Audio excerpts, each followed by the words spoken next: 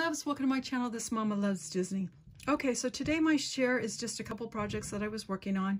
So I ended up making a few of these different tassels. I ended up making like 5 of them. And I ended up using a lot of the trims that I ended up picking up at Hobby Lobby.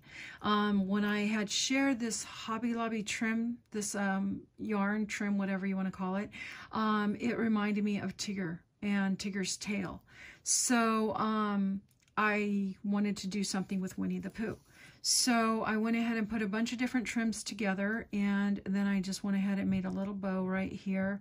And I used a bottle cap, and I went around the edges here. First I used just an image. I put the image inside. I went around the edges with glossy accents. Then I just put some little diamond dots inside there, and I did my little holes, you know, and just attached it to the ribbon bow.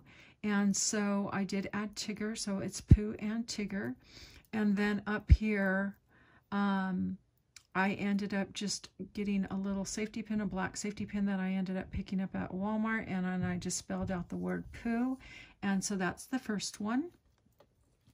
And then the second one, same thing. I did the same thing with the Pooh. I used a different ribbon, and I did try to keep the trims kind of all the same. And then on this one, I ended up getting in some of these little bottle caps. So I went ahead and wanted to try one of those to see how it would work out. So I did the same similar image, and then I had one of these Tiggers. So I stuck a Tigger on there. So that's another one. And then I have this tag pocket. And so I decided to go ahead. I had already had it sitting, and it had the purple on it, and it was a smaller version of some of the ones that I was working on, you know, previously that were bigger. And so I decided to put Maleficent, like she's coming out of the tag.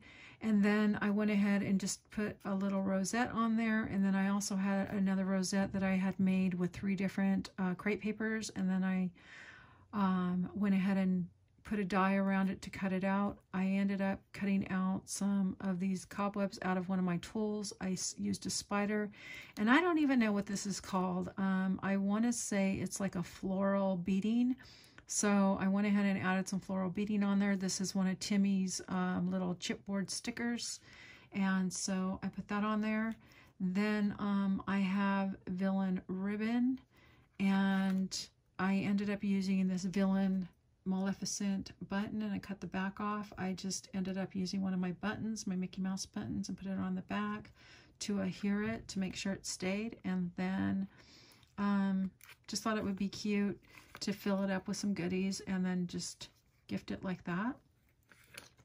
And then I made a couple of these I was gonna say scribe pens, but some Pocky tools.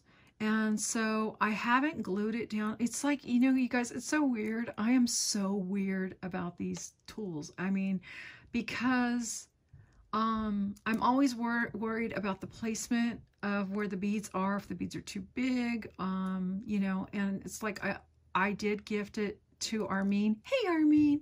And I gifted hers, and I didn't glue it down because I figured, you know what, if she doesn't like the way the colors, or she didn't like the pattern that I did, she can switch it out. So I'm just kind of lingering around and kind of getting a feel and seeing if I like this pattern.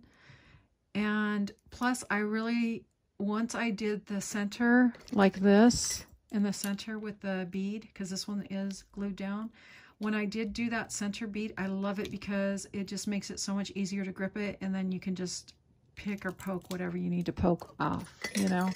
And then I do have one that I still haven't glued down, which you can see because I have the bow up the top, but because the beads are thinner, this one's not so bad as well. So I made this one, a little Disney one, and then I did one that is just in these pastel kind of colors with the blue, the pink, and the yellow, and then this little colorful one. So I did that one with the heart. And then I thought, you know what, I'm going to try a Christmas one. And so I went ahead and did this one. My Christmas, my large beads are more like, I wouldn't say they're pastel, but they're between a regular, dark color and a pastel color. So they're just kind of right in the middle. So, they didn't really match perfect, the grains, but I thought, you know what, it's okay. It doesn't really matter. So I put that one together. So that is what I've been working on. I want to say thank you guys so much for watching, and I will see you guys on the next video. Bye, guys.